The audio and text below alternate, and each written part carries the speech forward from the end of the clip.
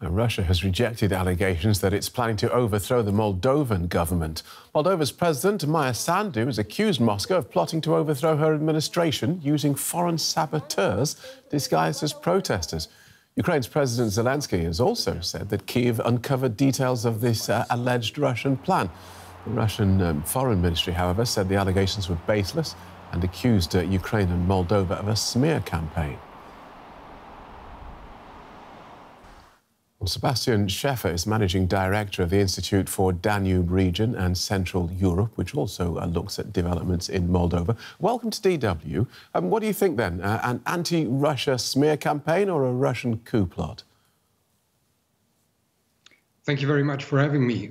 Well, I think that if we look back, especially after almost 12 months of the full-scale invasion of the Russian Federation in Ukraine, the things that have been said by the Ministry of Defense, the Ministry of Foreign Affairs, but also the Kremlin itself, don't seem to be much trustworthy.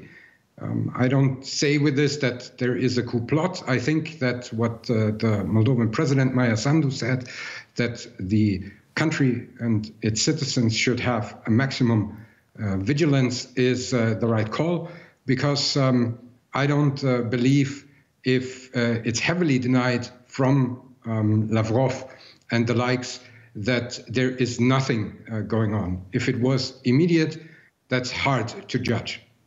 So how concerned, then, is the Moldovan leadership, do you think, about their country's security? Well, I think that they are rightly concerned because it's right next to a country that is at war. We have within the Moldovan country in Transnistria, the Russian army being present, and to be on high alert and also to act accordingly, I think is the right call. Nevertheless, the immediate danger, especially from a military invasion, I would calculate as very low, because I don't see that the Russian army would have capacities for that. Subversive initiatives and possibilities to destabilize the government, but also the country itself, is something that is definitely going on. Less subtle when it comes to the rising energy prices, and then maybe a bit more subtle with the alleged plans that have been uncovered by the Ukrainian Secret Service and transferred to the Moldovan authorities. And how much has this war, the war in Ukraine, changed Moldova's relationship with Russia?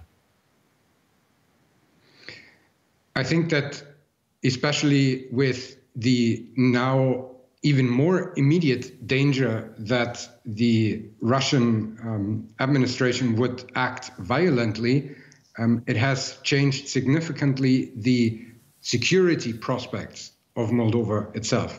They have been subject to Russian hybrid warfare and Russian interference through the spreading of fake news and the like for years, but especially with the pro-European course of the President Sandu and also the Party of Action and Solidarity, who has a solid majority in the Moldovan parliament, that now even received candidate status to become an EU member, have been very much under pressure from the Russian side because, as Lavrov said, they are anti-Russian. Thank you for that. Sebastian Schäfer from the Institute for the Danube Region and Central Europe. My pleasure. Thank you.